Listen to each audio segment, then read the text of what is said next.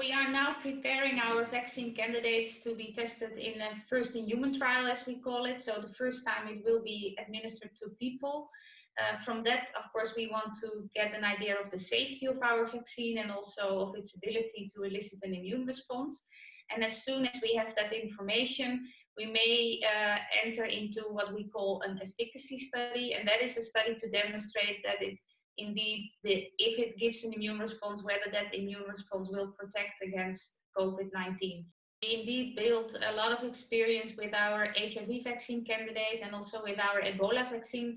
And the similarity between the programs, so between those two and the one for the corona vaccine, is the platform. So we sort of present the virus-specific part in something that we always use. Currently, we already have a pilot or a launch facility available where we can manufacture at 1,000-liter scale, and that would give production of 300 million doses per year. But of course, on a world population of 7 billion, that's far from enough.